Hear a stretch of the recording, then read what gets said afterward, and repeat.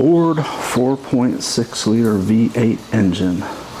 Arguably the most reliable engine ever made. With just routine maintenance, you can expect to get several 100,000 miles out of them. There are plenty of examples of vehicles that have done just that. Started life as police vehicles, then became taxi cabs, and then went into private civilian use. But just like this Baylor shirt, it's not green.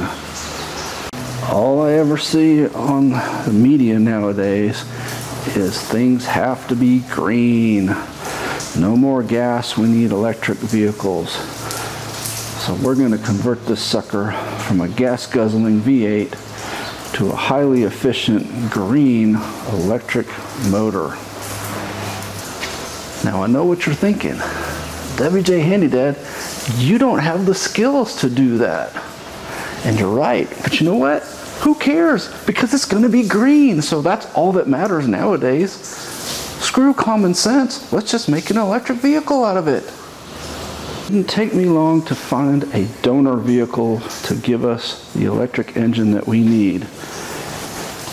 This Jeep made it through several 100,000 miles of W&J's abuse, burnouts, skids, you name it, they did it, and it still runs like a top. So that's going to be our donor motor. And then we need something to pull the Ford engine, and I just happen to have this engine hoist here, aka cherry picker. So that's what we'll use. Now normally pulling an engine from a car is a pretty detailed and not simple task. You would normally have to unbolt all sorts of things like the motor mounts, the transmission, and all sorts of electrical connectors. But you know what? We're not going to use any of that intelligence. We're just going to rip this sucker out, hook the cherry picker up, and just pull, and you know what? Whatever rips off of there, we don't need anyway, because we're going electric. We're green. Hey, hey. For our power source, I picked up one of these 12-volt, 9-amp-hour batteries. If I find that it's not enough to power the vehicle very far, I did get a second one. And so basically there's a couple ways you can wire these sorts of things.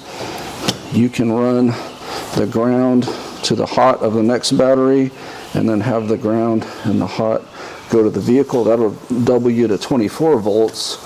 Or you can have hot to hot, ground to ground go to the vehicle, and then you'll have 18 amp hours of 12 volts. So that way you have the same power but twice as long, or you'll have twice the power for the same length of time. Either way, it's going to work great. So first we got to use the hoist to get the motor out of the Jeep.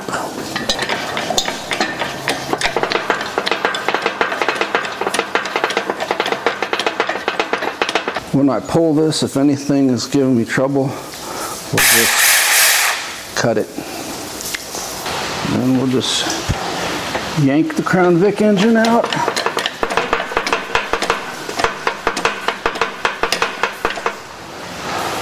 You know, it's not working. Maybe you have to attach something to here or something. I thought maybe this was just magnetic or something, but apparently it's not. I don't know. It's not working. So I guess we'll just keep the gasoline engine in here and have to live with it. It's really disappointing.